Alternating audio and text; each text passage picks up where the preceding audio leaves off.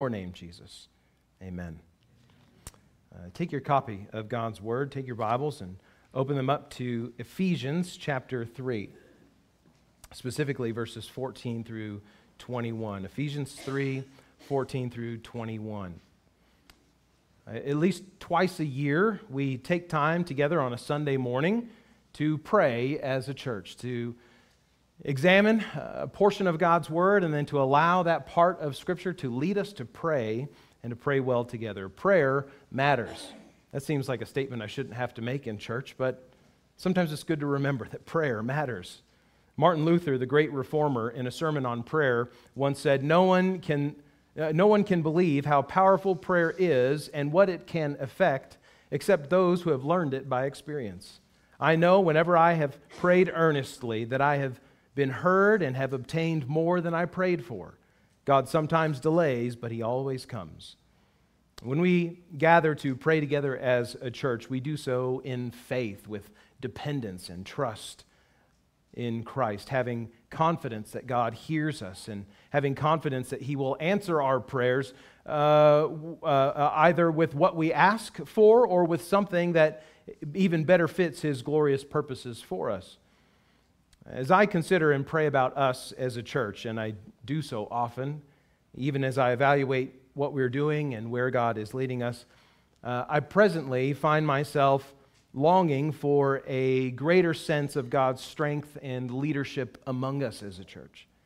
I'm not a particularly charismatic pastor, nor am I an especially gifted manager of people or processes, nor am I the most creative person among us. My power and my leadership are full of holes and human weaknesses. And by the way, so is the leadership of every pastor in every church. And friends, so is the membership of every church. We do well to remember that it's by God's strength and for God's glory that we do all that we do. And it's good for us to pray in ways that remind us of this. So this is my intention for us today, that we take this Sunday as a part of our worship in God's Word to pray for God to strengthen His church according to His Word.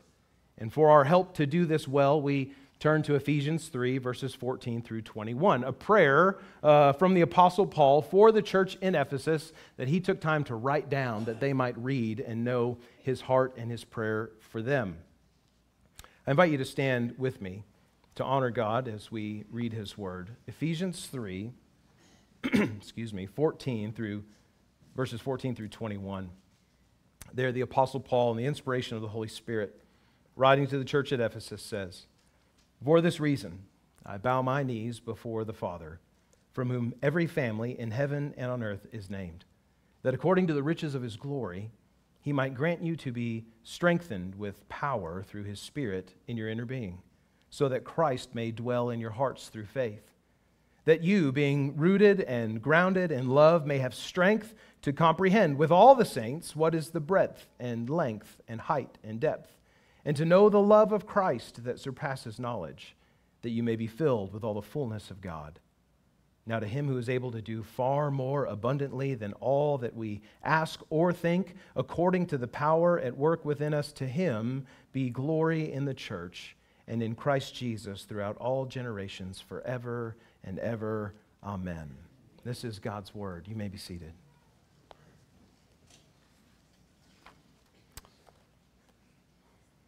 During these times of prayer, services of prayer, if you've been here for a couple of years or so, you're probably into the rhythm of it a little bit. I'll just give you a preview of what we're going to do during this time. We're going to take some moments to work through the text that we've just read, to understand it, and then I'm going to do my best to help us know how that passage, how these verses of Scripture should shape our praying, specifically for the church and for God's work among us. When we move into that time of praying, I'd invite you to maybe get together with some people that are around you, friends, family members, other church members. If you want to move your seats a little bit to be a little more comfortable in circles as we pray, we'll have kind of three portions of prayer this morning, times of prayer together this morning. You can move your chairs, that's great. Just do me a favor and move them back when you're done, okay? It'll save my back this afternoon. I want to begin by just pointing out some initial or making some initial observations about the passage that we've just read here in Ephesians. There are a few things to note about this prayer that Paul records for the church in Ephesus before we allow it to guide and shape our praying together this morning. First, we have to ask from verse 14, what is the reason that Paul is praying this way? You notice there in verse 14, he says, "For this reason I bow before the Father." Well, Paul, for what reason? To find the reason for this prayer, we actually have to go back to all the way back to the end of chapter 2, verses 18 through 22, where we read this. Paul says, "For through him, through Christ, we both have access," that both is Jew and Gentile. In Christ, we both, Jew and Gentile, have access in one Spirit to the Father. So then you are no longer strangers and aliens, but you are fellow citizens with the saints and members of the household of God, built on the foundation of the apostles and prophets, Christ Jesus himself being the cornerstone, in whom the whole structure, being joined together, grows into a holy temple in the Lord. In him you also are being built together into a dwelling place for God by the Spirit. Now it's interesting, chapter 3, verse 1 has Paul writing, "For this reason, I, Paul, a prisoner of Christ Jesus, on behalf of you Gentiles," and then he gets distracted for the next 13 verses and writes about something else. And then he comes back to, in verse 14, that reason, "For this reason, I bow my knees before the Father." Why is Paul praying this way for the church? Well, based on chapter 2, verses 18 through 22, it's specifically for this reason, that by Christ's work on the cross, dying for sins, he has opened the way for Jews and Gentiles, people of all nationalities and ethnicities, both together to become members of the household of God, growing together in a living and holy temple of God. By the hope of the gospel, the good news of Christ's death for sins, resurrection from the dead, his ascension to heaven, believers of all ethnicities are made to be a dwelling place for God by his Holy Spirit. For this reason, because of this, Paul says, I bow my knees before the Father. That's really something. This is the effect of the gospel. This is part of what the gospel does among the body of Christ, that Christ's death not only accomplishes our forgiveness of sin and reconciliation to God when we call out to Christ for rescue, but that the rescue Jesus provides when we trust him destroys all those petty and sinful reasons that keep us separated from one another. As the Spirit of God dwells in the hearts of believers by their faith in Christ, God's Spirit makes them one. He brings them together in one body. There is one Spirit for male believers and the same Spirit for female believers. There is one Holy Spirit that lives in black and brown-skinned believers and the same Holy Spirit that lives in white-skinned believers. There's one Spirit of God who makes his home in the hearts of believers who grew up Jewish, and the same Spirit of God in the hearts of those who grew up anything and everything else. When our trust is placed in Christ alone, the one Holy Spirit of God makes his dwelling, his home in all of our hearts just the same. And it's this recognition of this amazing reality that drives Paul to his knees to pray for the strength of the church in Ephesus. Because there's one Spirit in all of us, so I pray that God would strengthen his church. Second, I would encourage you to notice the posture of Paul's prayer. For this reason, he says, I bow my knees before the Father. Paul's posture in prayer is kneeling. That may not be a big deal to you, but the normal posture for prayer for Jews when they pray is to stand, not to kneel, but to stand. But kneeling is a posture of humility, of obeisance, of submission in every way to the one being bowed before. Paul, in prayer, gives his whole self, internally in the posture of his heart, and externally in the posture of his body. He gives all of himself in submission to God, who saves through Christ and sends his Spirit. Third, we do well to observe that Paul's prayer is all about what he wants God to do in the people who are his church. It's a prayer that God would work in their hearts, in the inner person, the inner man, to make them into the people that God would have them to be, filled up with Christ, rooted in the lived experience of Christ's love, mature in godliness. He doesn't pray about what the church will do. He prays for what the church will be and what they will become by God's power. So then, how should we pray according to Ephesians 3 today? I have three exhortations for us. First, as a church, we ought to pray for God to renew and strengthen our souls. And we see this from verses 14 through the first part of 17. Paul's primary request in this prayer, the thing he asks God for first, is that God would strengthen the church by His power through the Holy Spirit in their inner being, in their inner man. Now, I don't know a believer who doesn't want a strong church, who doesn't want to be a part of a healthy, vibrant church. But the question is, how does a church become strong? How does a church become healthy, become vibrant? Who is it that strengthens the church, according to Paul's prayer? Is it a pastor? Is it a charismatic leader? No, it's God. How is it that God strengthens the church? Is it by the teaching ministry of Sunday school leaders? No, He strengthens the church by His Spirit. What is the supply of God's strengthening? Is it all the great curriculum and education and financial resources that the church gives? Is that the supply of God's strengthening for the body? No, it's the riches of His glory. Where are the church strengthened? Are they strengthened in their programs? Are they strengthened in their community presence? Are they strengthened in their reputation in the city that they're in or the denomination that they're a part of? No. Their strengthening comes in their inner being, their soul, the very seat of who they are, their heart. The result that Paul seeks for the church that is strengthened is Paul asks God to strengthen his church. The result is there for us in verse 17, that Christ may dwell in your hearts through faith. I pray that God would strengthen you by His Spirit so that Christ would dwell in your hearts through faith. This is a prayer that reminds us ultimately of the gospel, friends, of what it means that Christ dwells in us and how it is that He comes to dwell in us. All the way in the first chapter of Ephesians, as Paul is recounting the glory of the gospel for the church in Ephesus, he writes in Ephesians 1:11-14, "In Him, in Christ, we have obtained an inheritance, having been predestined according to the purpose of Him who works all things according to the counsel of His will, so that we, who were the first to hope in Christ, might be to the praise of His glory.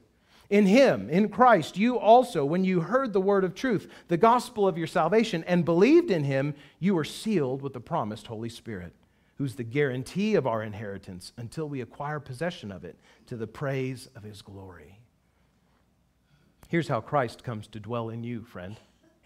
And this is not a given for everyone. It's not an automatic thing for everybody. Christ does not dwell in the hearts of all people by default.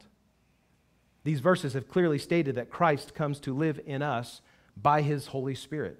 And the Holy Spirit is the Spirit of Christ, as Romans 8 and 1 Peter 1 and Philippians 1 all remind us. And the Holy Spirit of God comes to dwell in those who have hoped in Christ, who have placed their confidence in Jesus, who have placed their expectation for rescue from sin and a right relationship with God on the basis of the person and work of Jesus. Plainly put, when they put their faith in Him, when they believe Him. Understand this morning that Paul is praying that the church would be strengthened by God through the power of His Spirit, renewed by the Spirit, so that at their very core of who they are, they would be people that are shaped by Jesus, who is Himself the power of the gospel message. In a moment, I want to ask you to maybe gather in small groups. You can pray by yourself, that's fine. I invite you to stand, sit, kneel, however is appropriate for you in your posture of praying. And I'll invite you to pray a number of different ways. I'll invite you to pray that God would help you to see that spiritual strength and renewal only comes from Him. Not by our power, not by our strength, not by our gifts, but only from God. Friend, this morning, if you're not yet a Christian, you've not yet trusted Christ for salvation, repenting of your sin and depending on His death at the cross for your forgiveness, His resurrection from the dead for the promise of eternal life, I'd invite you to ask God to open your heart to the promise of salvation in Jesus. Ask God to save you by His grace through faith in Christ today. Church members, I invite you and ask that you'd pray for our church to be a people who are shaped by the Holy Spirit and who are confident in the gospel of Jesus Christ. The thing that Paul prays the church would be strengthened by and for. Let's take a minute, gather in small groups, and let's take some time to pray this way together. You'll see those prompts on the screen if you need a reminder, but let's take a moment and pray together as a church for our church.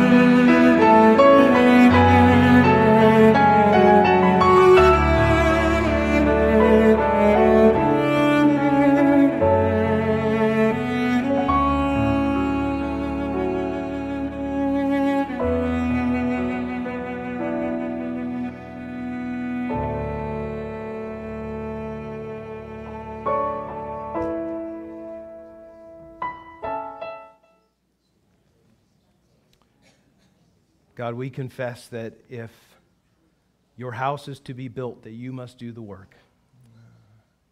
If we work apart from your strength, we labor and toil in vain, and for our own glory, which will all fade away in short time. So, Father, we pray you strengthen this church, its members, that you, by the power of your Spirit, cause Christ to dwell in our hearts through faith. We believe, each one that has trusted Christ, that he is dwelling in us. We ask, God, that you would make us more sensitive to his presence and more ready to obey and follow him. Strengthen your church, God, we pray in Jesus' name. Well, Ephesians 3 leads us to pray that God would strengthen his church. As the passage continues, specifically the second part of verse 17 through verse 19, Paul encourages us, or at least from Paul's prayer, we are encouraged to pray that we would grow up in godly maturity. One of the ways God strengthens his church, or one of the reasons for which God strengthens his church, is that so we would grow up in godly maturity. As this prayer of the apostle continues, we find that his first prayer for strength results in faith by which Christ, through the Holy Spirit, lives in the church. We see all of God's persons involved here, don't we? The Father strengthening his church by the Spirit so that Christ dwells in their hearts through faith. And then in verses 17 through 19, we find that it's Christ in the hearts of the church that results in more strength.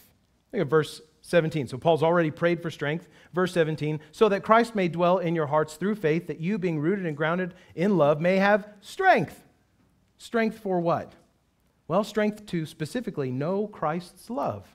And there are two ways that Paul prays the church would know Christ's love. He wants them first to know it cognitively, to have an understanding of Christ's love in their brains. The prayer that is that the church would have a comprehension of the manner and degree and shape of Christ's love. Paul says, you may have, verse 18, may have strength to comprehend with all the saints what is the breadth and length and height and depth of the love of Christ. His prayer is that God will help them to measure the immeasurability of the love of Jesus. It's a love that's broader than the distance from east to west. It is longer than time itself, stretching from eternity past to eternity future. The love of Christ is higher than the heavens, and it's deeper than the place that you store your darkest secrets. There is no place, no time, no dimension that can limit the love of Jesus. Now, almost like the concept of infinity, we can't really measure love like that.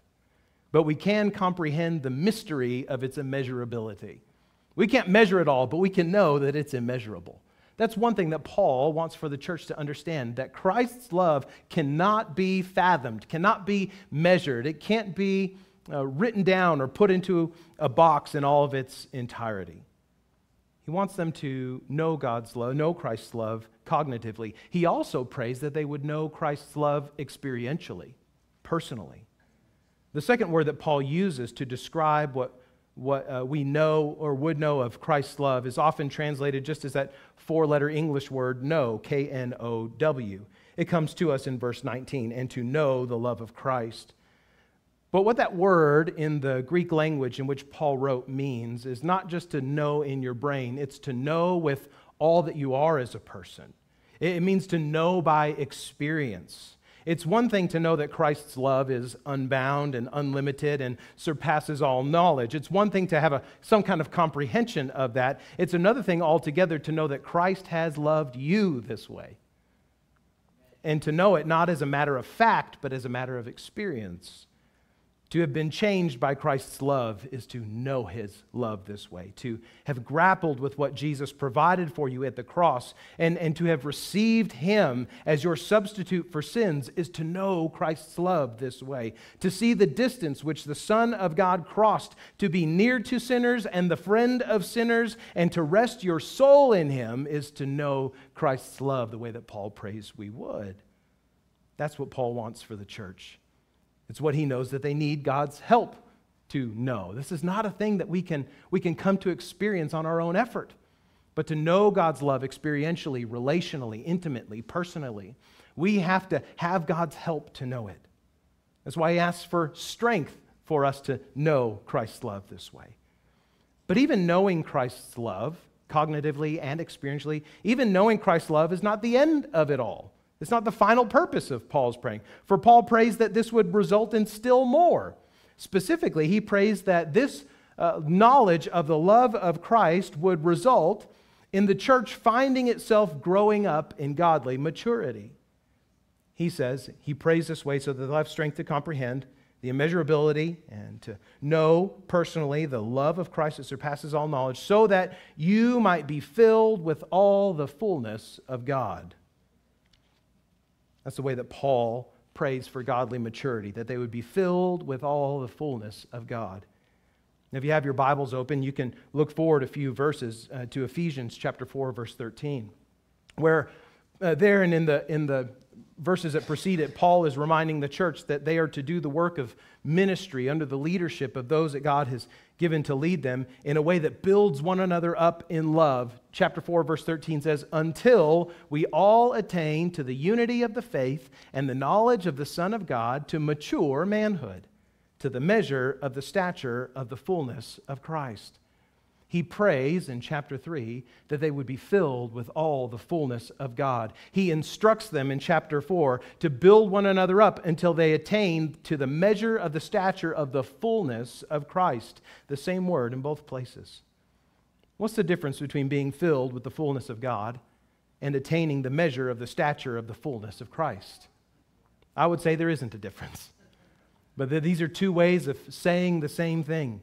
Paul desires that the church, the believers that are gathered together in the name of Jesus and covenanted together in gospel work in the city of Ephesus, that they would know the love of Christ so that they might grow up in their faith, mature in their faith, that they would grow up in their knowledge of Christ and His Word, that they would grow up and mature in the way that they serve the body of Christ, the church, that they would grow up in the responsibility that they take for one another, that they would grow up and advance in their holiness, that they would grow up in their boldness to proclaim the gospel, that they would grow up in their patience and long-suffering with younger believers who haven't quite got things figured out just yet, and older believers who haven't quite figured out things just yet, that they would grow up in the way that they pray, that they would be filled with the fullness of God, that they would attain to the measure of the stature of the fullness of Christ. Paul's praying for their maturity as a body. So many things about our culture today are aimed at keeping us from growing up. I don't want to grow up. I'm a Toys R Us kid. That jingle was the soundtrack of every commercial break in between Power Rangers when I was in 3rd and 4th grade. But that sentiment of not wanting to grow up, of being a kid at heart forever, has infiltrated so much of our lives and our culture. Friends, it infiltrates the church too. We must not be children in the faith forever. We must grow up. We must mature. We must advance in our knowledge of Christ, both cognitively and experientially. We must fill out our passion and zeal for proclaiming the gospel. We must not be content to only know the basics of what God has said in His Word, but that we might know all of it and know all of it more and more as every day goes on. That we press one another further in maturity in Christ, in discipling relationships. Healthy things grow and mature. And if the church is not maturing in faith, not maturing in Christ-like character and qualities and ministry, it's because she has not known the love of Christ, and because Christ is not dwelling in her by faith, and because her inner being is not depending on the strength and presence of God. Do you see? All these things are stacked on top of one another. Paul prays that God would strengthen His church so that Christ would dwell in their hearts through faith, so that they would know the incomprehensibility of Christ's love, and so that they would become mature, be filled with all the fullness of God.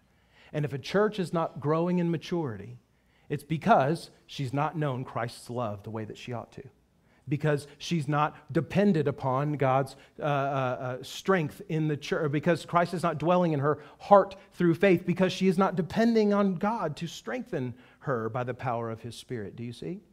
All of these are stacked upon one another, dependent upon one another. So if there's a failure at any point in Paul's prayer, the intention is the other things won't be the case either. If we're not maturing as a church, it's because we've not known the love of Christ as a church. And because we have not depended upon the indwelling of Christ in us and upon God for his strength to grow us. This leads us to our second time to pray together as a church. Paul prays for the church's godly maturity. How then should we pray for our church's godly maturity in light of what we see in Scripture?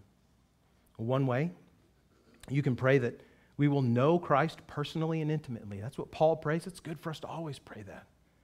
Pray that Jesus would make himself clear to you and demonstrate the immeasurability of his personal love for us. Ask God to show us where we are still immature in our faith, in our ministry as a church, in our dependence on him. And pray for God's help to repent of sinful immaturity. Ask God to fill us up with his fullness. Ask God to grow us in godly maturity. Friend, you may have a way, an area in your life where you know you particularly need God's maturing power and strengthening to happen in your life. Pray that way.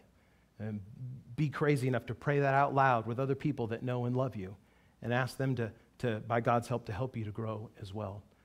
But as Paul prays for the maturity of the church, let us pray for the godly maturity of this church, of Christ's body and bride expressed here in this place. Let's pray.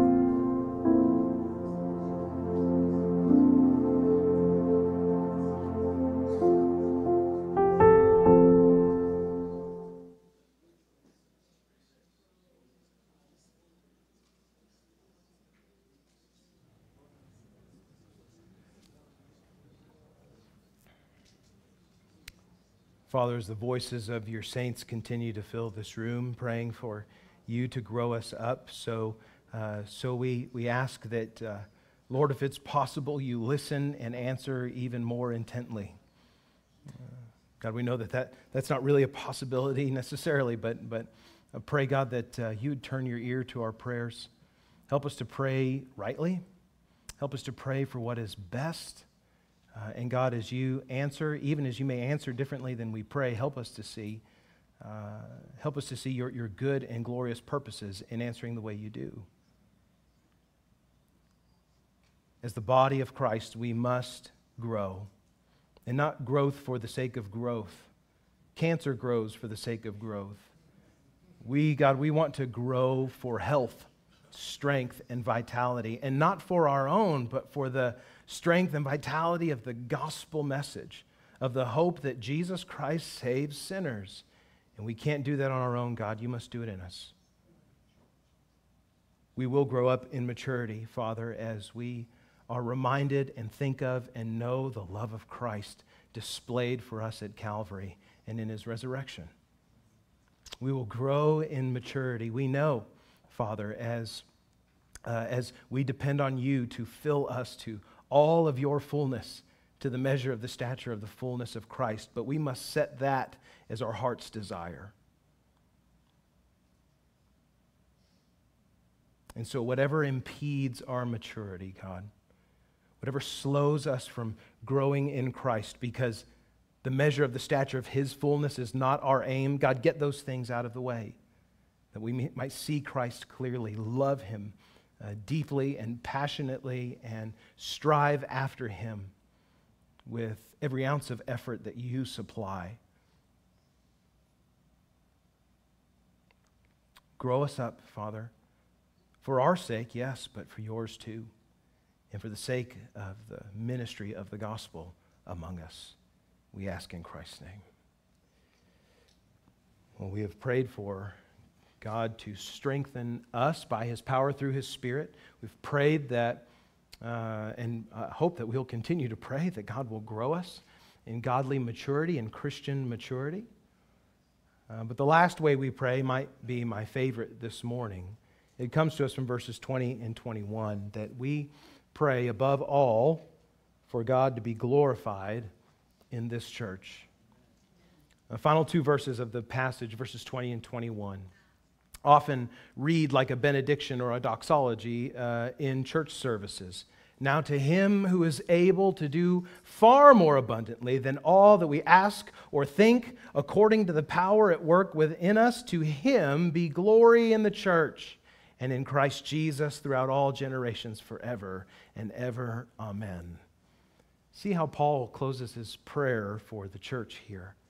It's still a prayer to God, but it's for God, who is overflowing, abounding in glory and power, to make his church into what he desires them to be, to receive also something from his church, trusting that God will do in the church all that Paul has already prayed, that he will fill and illumine and strengthen and mature the church. Paul now trusts that God will receive glory from the church and from Christ Jesus. Glory is a sometimes ambiguous concept. Glory is fame. It is majesty. Glory is an irrefutable reputation of magnificence. It is praise and worship. Glory is the magnification, multiplication, and reverberation of that which is beautiful and worthy and powerful and perfect. And Paul says that God might receive all glory in the church and in Christ Jesus. This is what Paul wants God to receive from his mature, Christ-loved, Spirit-indwelt people that he has strengthened by his own power. Friends, it is a guarantee, even as Paul prays, that God is glorified in Christ. All of the life of Jesus and what he has done points to the praise of the Father. Jesus even says in John chapter 17, in his high priestly prayer, he says, Father, I have accomplished all that you sent me to do. I have glorified your name. The question is whether God is glorified in the church. Is God glorified at First Baptist West Albuquerque? He most assuredly will be if Christ, who always glorifies God, is at the center of who we are. God will be glorified in us if Christ is at the center of who we are, corporately and individually. I hope you notice in all this that Paul does not expect God to be glorified primarily in what the church does. Though to be sure, we are to bring God glory in everything that we do. Paul also writes in 1 Corinthians chapter 10, verse 31, whether you eat or drink or whatever you do all things to the glory of God. We are meant to glorify God in all that we do. But here in Ephesians, Paul does not pray that that God will be glorified by what the church does. He prays that God will be glorified by what the church is. Oh, how often we pray that God will help us to do things so that He can get glory. How often we pray and ask Him to bless our plans so that He will be praised. How often we plead with Him to give us strength to do so that He would be praised. And these are not wrong prayers, Christian, but they may be wrong-headed if we're not also praying for God to be glorified in who we are as those renewed by the power of God, to believe in the Son of God, to be filled by the Spirit of God, so that we might grow up into maturity by God. Is God glorified in who you are? Does your life display His irrefutable reputation of magnificence?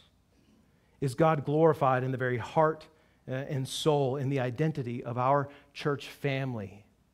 Is His praise and worship, is everything beautiful about God multiplied and magnified and reverberated by us in all that we are? Are we more than just Jesus-flavored religious busybodies? But in reality, are we a congregation of those who have been transformed by God's grace through dependent faith on Jesus? Oh, church, let us give glory to God with prayers of worship and requests that result in His praise. Let us pray that God would be glorified in who we are, not just in what we do. For if He is glorified in who we are first, certainly He will be glorified in what we do, but it's not always true the other way around. So how then shall we pray for God to be glorified in His church? We pray asking God to do things, to do abundantly among us what only He can do. He's able to do abundantly more than anything we could ask or think, Paul says. There are ways God intends to be glorified in His church that we don't even know how to ask because we don't even know how to think about it. But we could pray, God, be glorified in us in ways we don't even know how to pray. Offer prayers of praise to God for how you see Him maturing us, for how you see Him answering the prayers that we've already prayed this morning. Give God praise for that. It's His work in us accomplishing those things, not our own. Praise Him in your prayer. Ask God to show us His glory so that we might have more opportunity to praise Him. One of the most audacious prayers, requests of God, I think, in all of Scripture comes to us in Exodus chapter 34, following the great sin of worshiping the golden calf that the Hebrews, under the leadership of Aaron, while Moses was away, were guilty of. And Moses goes to intercede for the people to God, and he's standing there on the mountain with God, says, God, show me your glory.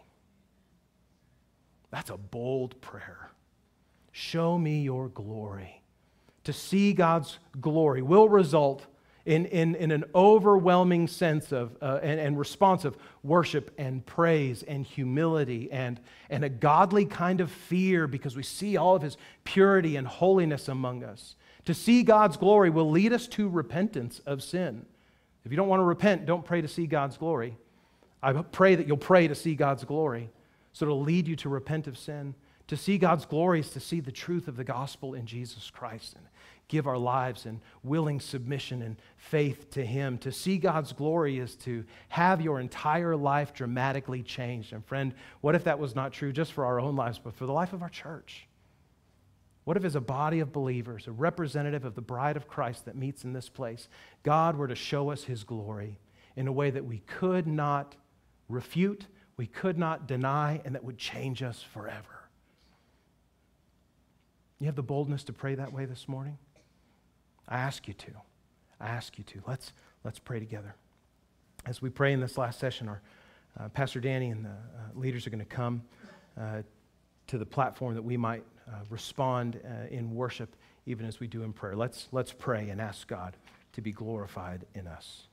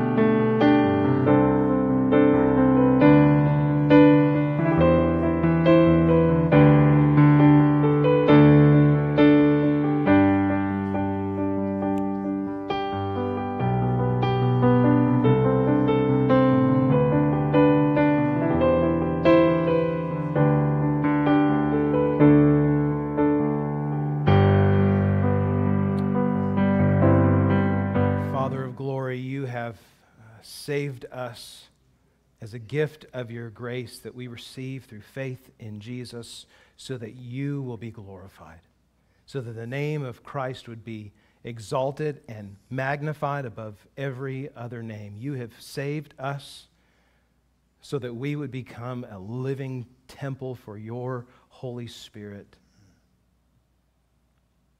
You've saved us to receive glory and praise from us.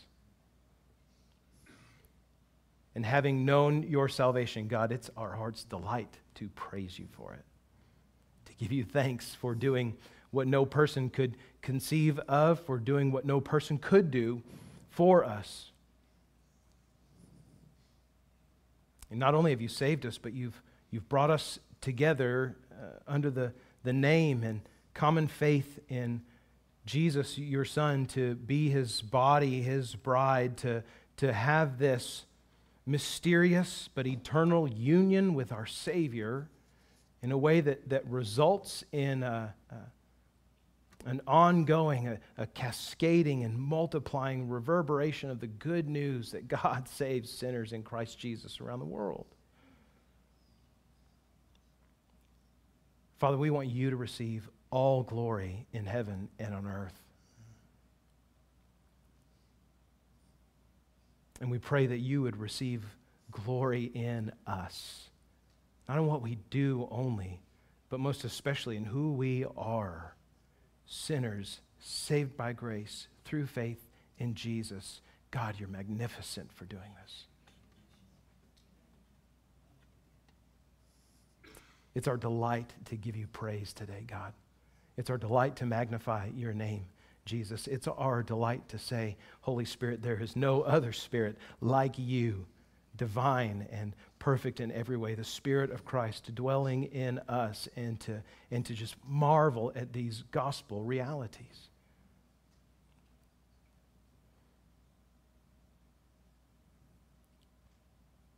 God, we want to be a church that is overflowing with your glory. And so we pray that you would show your glory to us, demonstrate it among us. That's a scary thing to ask, God, because of what it will require from us in response. Repentance, faith, humility, dependence upon you.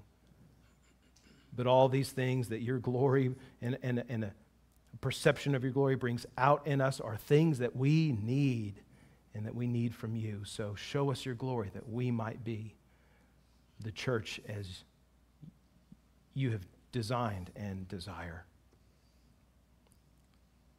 Jesus, may you receive all praise above every other name from the saints that make up First Baptist West Albuquerque. Let us extol no other. Let us honor no other. Let us worship and praise no other name but the name of Jesus. And Holy Spirit, in our endeavor to grow in godliness, in our endeavor to make disciples of Jesus Christ, so we pray that you would guard our hearts with the gospel, guard our minds. Holy Spirit, guard our tongues and the things that we say, so that all that we think and desire and speak would only be that which results in praise to God and the magnification of the name of Jesus. It's in his name that we ask, God, to glorify yourself in your church. Amen. I want for us to